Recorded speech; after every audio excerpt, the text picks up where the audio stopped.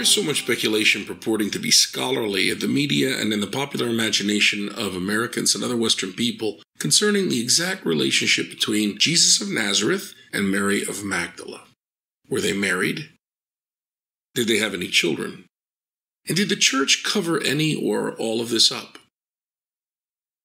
Many times, such American speculation that Jesus was married to Mary Magdalene gets presented as historical fact that cannot be doubted.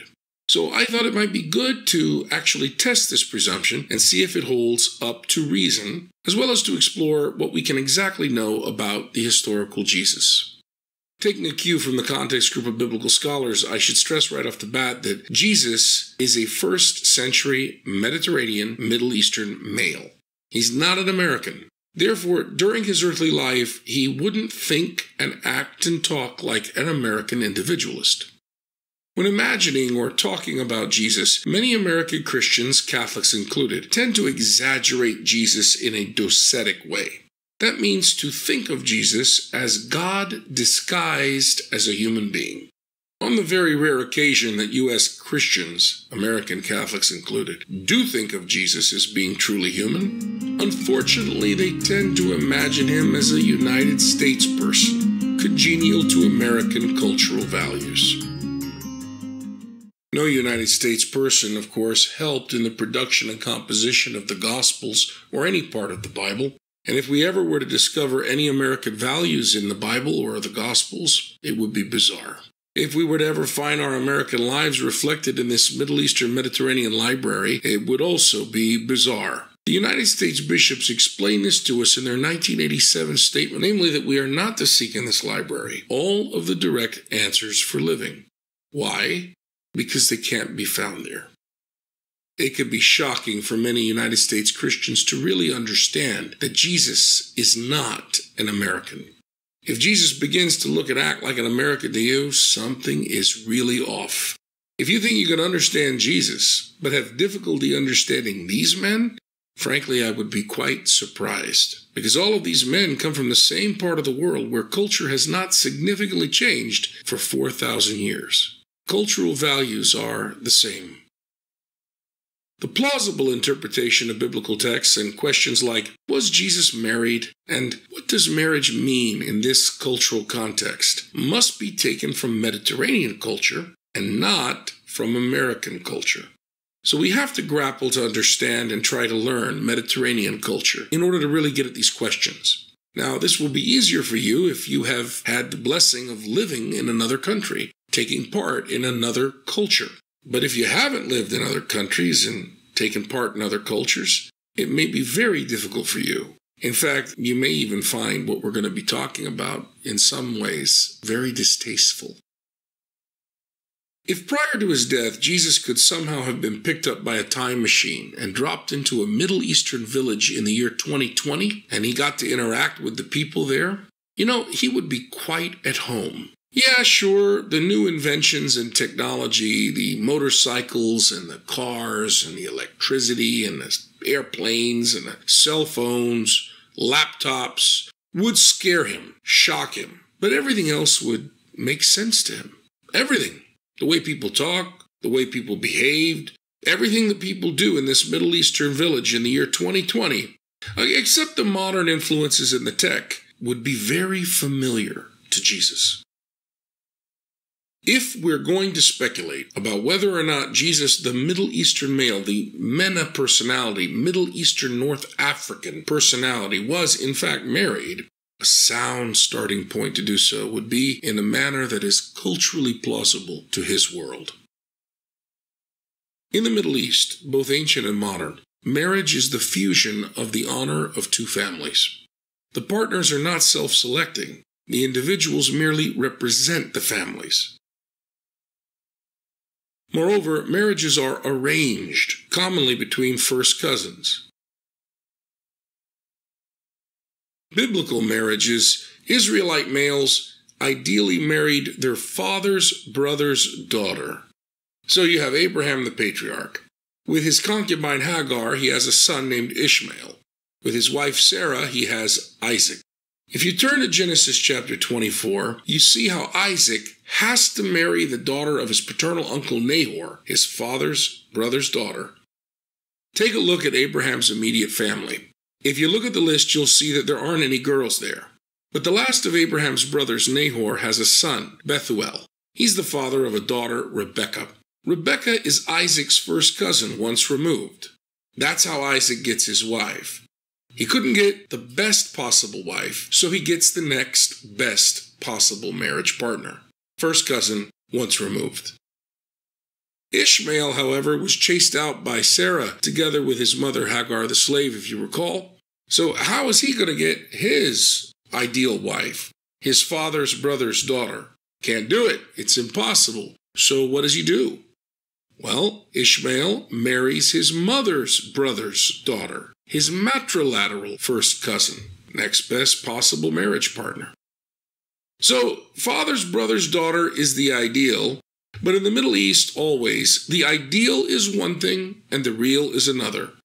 What you say there is much more important than what you do there. That's very much like Jesus and the parables and his ministry. The ideal marriage partner, again, in the Middle East, even from the time of the patriarchs, is father's brother's daughter, patrilateral first cousin. And if you take a look here at the genealogy of Saddam Hussein, the whole family chart, you're going to see that they are all such cousin marriages. Now, mothers in the biblical world privately arrange the marriage, usually not too long after birth. Fathers later announce it to the public. Now, let's see how we can apply this to Jesus.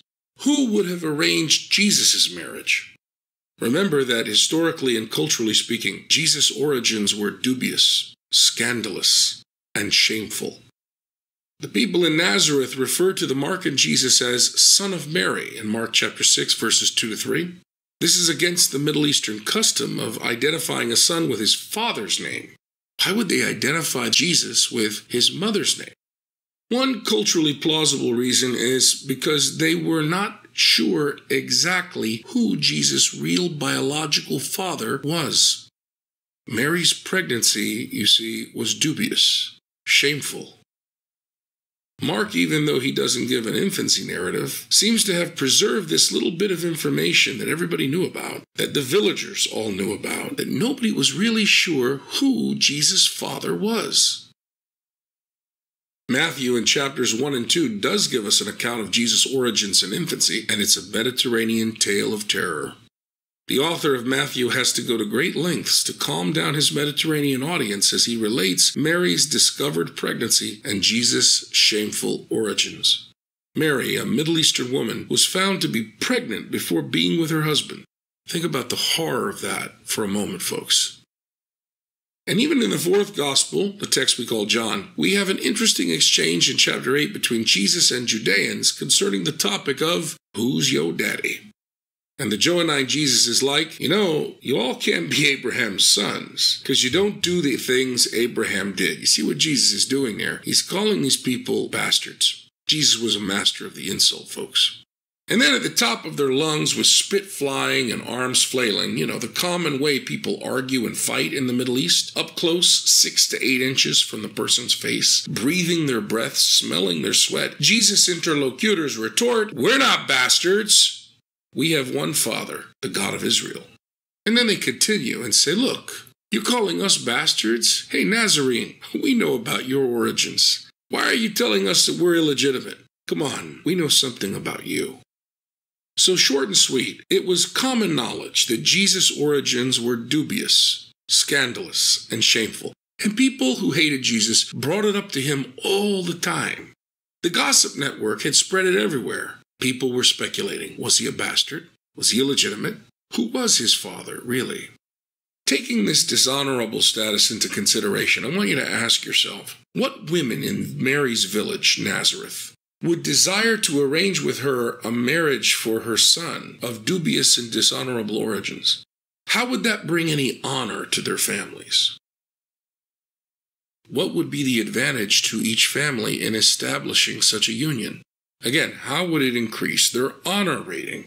If Jesus' origins were dubious, what would another family gain by joining to Jesus' family?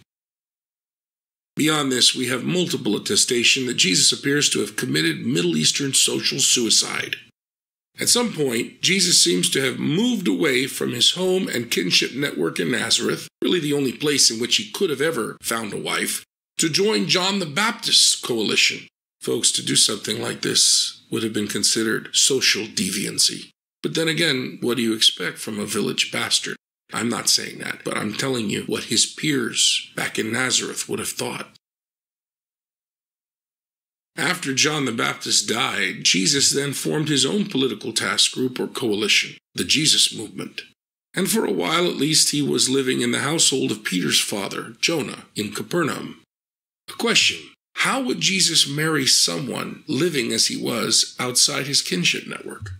Consider, not only are traditional Middle Eastern marriages patrilateral, but they are also patrilocal. The married couple lives with or extremely proximate to the husband's father, the patriarch, patrilocal. It's very different than American marriages, which tend to be neo-local. Both the girl and the boy get married, and they move to a new residence.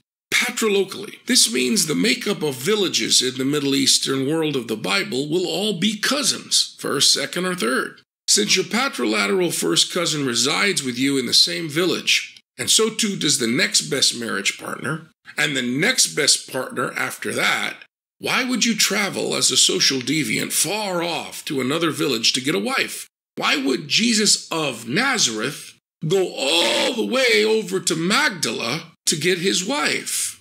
That doesn't make any sense. It does make sense if Jesus were imagined as a Western individualist. It would make perfect sense. We live in a world of planes, trains, automobiles, and internet. We meet people far away, not our cousins. That's disgusting to us. Sounds like incest. No, we marry people completely unrelated to us, completely from different cultures, different walks of life, that sometimes live 1,000 miles away from us. Such romantic, self-selecting individualists get engaged to the partner of their choosing. Engagement takes place between self-selected partners. But in the Bible, there are no individualists, and marriages are arranged. No one is engaged in the Bible. Betrothal is the right word. A betrothal always arranged by the parents. Jesus is Middle Eastern, folks, not American or some other post-industrial Western romantic personality. Considering carefully all of these things, don't you think that on cultural grounds, it is probable that Jesus was not married? Now, consider for a moment, if Joseph, wait a minute, that's wrong. That's a fiction. That's not St. Joseph. Okay, that's better. Yeah, that's the Middle Eastern disciplinarian. Right. There we go. Now it's better. Okay. Consider, if Joseph died early, as it appears he did, Jesus' oldest son would be obliged to take care of his mother. Okay, well, or maybe James did that, or Joseph, or Jude, or Simon. Were these children from Joseph's first marriage? Did Joseph have a first marriage? Catholics are very limited on their options on how they interpret these figures in the Gospels referred to as Jesus' brothers. But whatever the case, it is not clear on how well Jesus himself provided for Mary. But imagine that Jesus were married. How would he take care of his own wife and family with no connection to his own family of origin and village? People living today exposed to American culture are inclined to romanticize things with Jesus and see him as an American. A Bible scholar friend of mine, the late Dr. John Pilch, toward the end of his teaching days, asked his university students each semester, "How many of you have read the Da Vinci Code?" All the hands would go up. And then Dr. Pilch would ask, "How many of you have ever read the Bible?" Most of the time, no hands would pop up. And the few that did, well, tended to be fundamentalists. I think it's very important that we do not think of Jesus as someone asexual or even anti-sexual. Thank you, kitsch religious art. To do so does a tremendous insult to human sexuality, a creation of God. but it also undermines the incarnation and our soteriology. If there is something of our humanity not assumed by the incarnation, the fathers of the church agree, then it is not redeemed, and we are not redeemed. We Christians believe, or at least profess to believe, that Jesus is fully human. That means he had sexual desires, folks, and understood the sexual struggle in a human way, albeit in a culturally specific human way. Now, it is not unreasonable, thinking about these things, to accept that Jesus subordinated the genital expression of his human sexuality as he went out proclaiming theocracy, the kingdom of God. Of course, when it comes to the possibility of him getting married, we should not imagine Jesus to be like a first-century equivalent of a 21st-century Western Catholic seminarian who chooses not to get married. As far as getting married or staying single was concerned, folks, Jesus had no choice at all. That he had no choice was due to no one arranging his marriage, and not some higher calling he chose to participate in. Another issue we must face is the shamefulness of this situation. Because if there was anything like our theologically developed idea of sin in first century Israel, it was celibacy. Following the insights of the late theologian Father Richard McBride, I can think of 3 arguments contra to the suggestion that Jesus was married. The first reason is that the canonical Gospels, Matthew, Mark, Luke, and John, and we could add to that the early pre-Gnostic form of Thomas, Q, M, and L, all are silent about Jesus being married. The second argument would be that the earliest New Testament groups, even the widower Paul, have a clear bias against conjugal relations due to their ardent expectation and the imminent arrival of the theocracy. You have to think, folks, that when the kingdom of God was to be established, and they thought it was going to be established tomorrow or the next day, it would cause cosmic upheaval, cosmic warfare. And you have to remember that Mediterranean weddings were planned and worked on for months, and they were big productions that lasted weeks. Do you throw a wedding in the middle of a cosmic war? Doesn't make sense. But one can suppose that if Jesus had been married, then such a bias would have been checked. The third argument is about Paul. Paul invokes his right to marry a believing woman, as do other apostles and the brothers of the Lord and Cephas. Okay, so why not drive your point to home base, Paul, by appealing to Jesus' own marriage to support your argument? If the master was married, then that's the best argument to bring up why you could get married if you want to. Unless you can't do that, because the historical Jesus was not married. It's important that American individualists understand that Jesus was not an American individualist. He was not a postmodern. Jesus was not a romantic. In fact, no one in the first century Roman Mediterranean world was romantic. Keep in mind that the weakest emotional bond in the Middle East is that between husband and wife. The reason, the marriages are arranged. Certainly, though, there was a much closer emotional bond than that between spouses, between Mary Magdalene and Jesus of Nazareth. Now, the strongest emotional bond in the Middle East is that between mother and firstborn son. This is rivaled only by the bond between brother and sister. Therefore, taking for granted that Mary and Jesus were close, they probably saw themselves as Middle Eastern brother and sister.